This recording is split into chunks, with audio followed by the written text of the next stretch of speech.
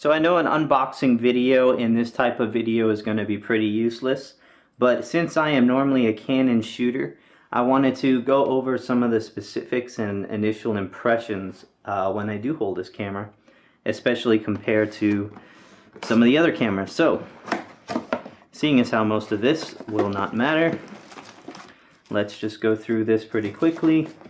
All the manuals, and this is what we are interested in.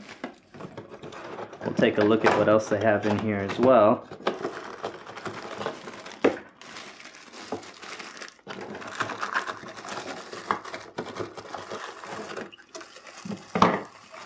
Okay, so now that we have all of that out, let's take a look at what is really important.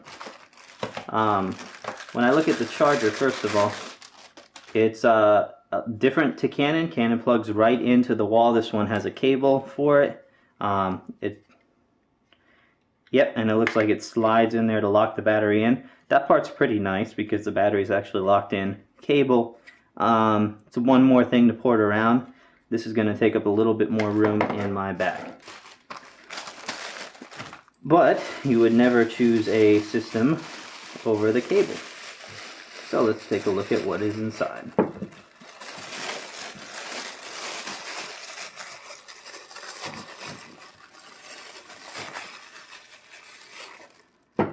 And here is a camera.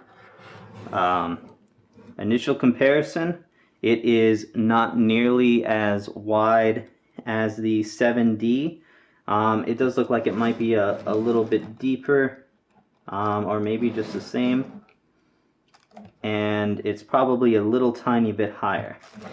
When I hold that in my hand, it is a little bit different, because if you notice here, the thumb grip goes almost straight up, and on the Canon it kind of tucks over to the left, and so when you hold it, your hand is here, whereas you hold this, your thumb is just about straight up. So I do see that as a pretty big difference in there.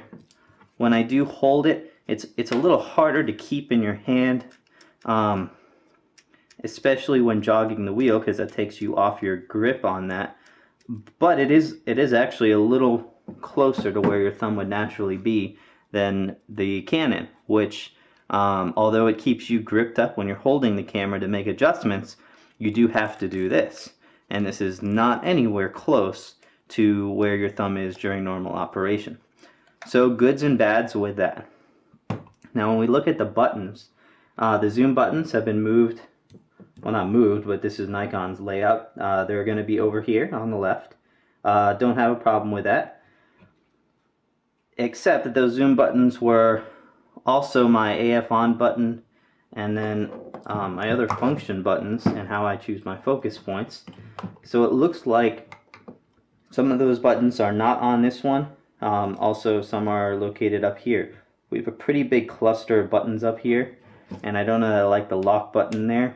I feel like that might be easier to accidentally switch on and off than something like this, where the lock button is way up here. So we'll have to look at that and see how that is. Now, as far as these general observations, none of this is going to make or break a camera. You learn and adjust to the camera, and as soon as you spend some time with it, it's going to be pretty nice either way. So on the back, the screen is a little bit larger on the Nikon. It's the same size as is coming up in, or as is in the 5D Mark III, but I do believe the 6D actually kept the same 3-inch screen and didn't move to the 3.2-inch screen, which the Nikon and 5D3 have.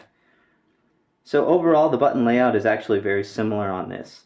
Now this, it looked like a D-pad from far away, but it actually feels more like the joystick, even though it has arrows on it.